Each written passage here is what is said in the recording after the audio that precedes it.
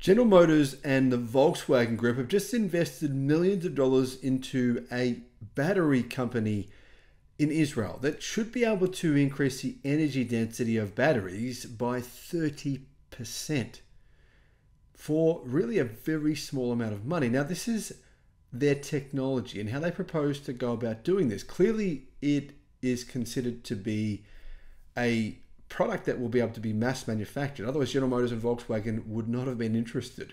Hello, my friends. Welcome to the channel. I'm Sam Evans. You're watching the Electric Viking. I'll be at the EV show in Melbourne on the 11th of August. Would love to see you there. I'll put a link in the description for cheap tickets.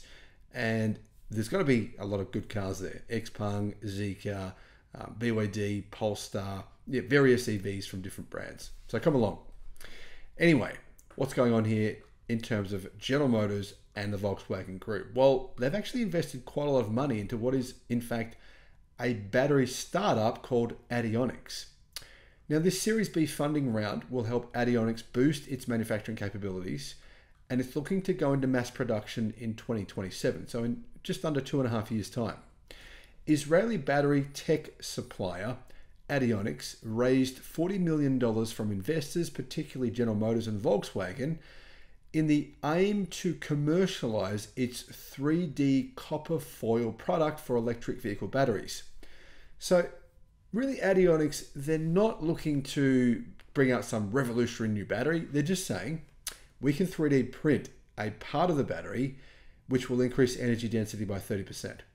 The funding, though, will help Adionics build up its teams around the world and boost its manufacturing capabilities as the company eyes the start of mass-scale production in the United States by 2027.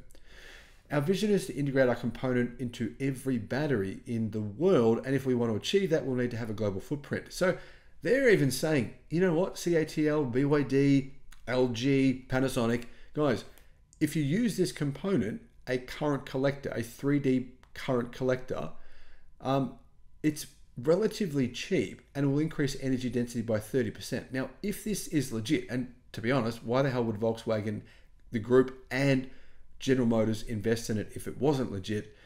Then this is utterly game-changing. I can imagine if it, from what I can tell, would increase the cost of a battery pack by about 5%. But a 5% increase in the cost of the battery pack for a 30% improvement in energy density seems to be just a no-brainer. And it's an amazing concept, which I really hope it takes off.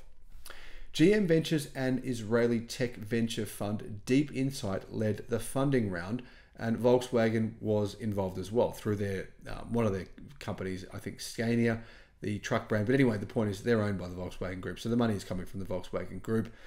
Adionics makes 3D current collectors, which use ultra-thin copper foil to boost battery performance and increase EV range by 30%. According to the company, the component can be integrated into any existing battery architecture. What it does, it helps dissipate heat in battery electrodes, which can reduce charging times, improve power and stability. Heat is, of course, the enemy of a battery pack. I mean, yesterday I had my mobile phone, I was in the sauna, my iPhone just turned off, it went dead. It said, too hot, I'm shutting down. Now, there's no thermal management in one of those, in a phone battery, of course, so that's what happens. In an EV, there's thermal management, but the truth is thermal management is never perfect. It's never ideal.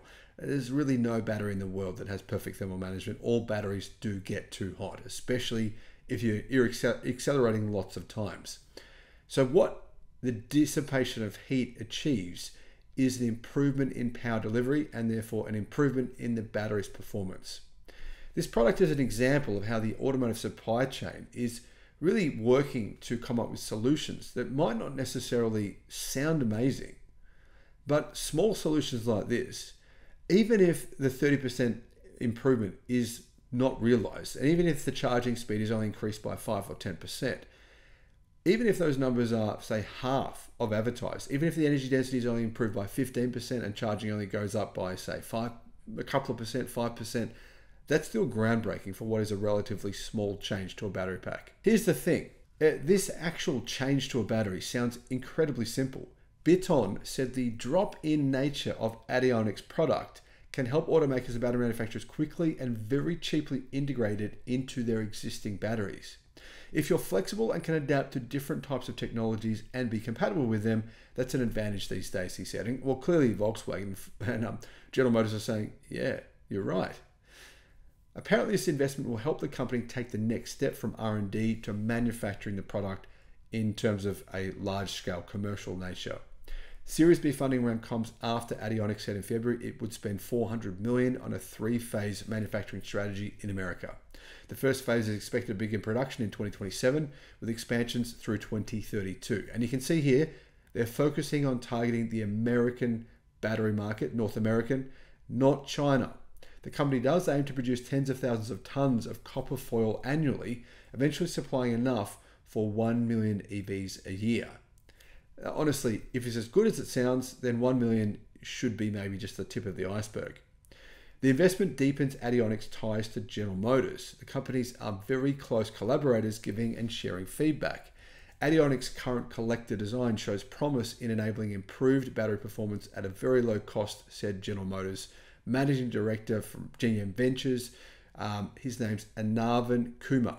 We are eager to support the company's growth and look forward to continuing to explore opportunities to collaborate in the future. Rah, rah. Guys, honestly, 30% improvement in energy density, is that likely?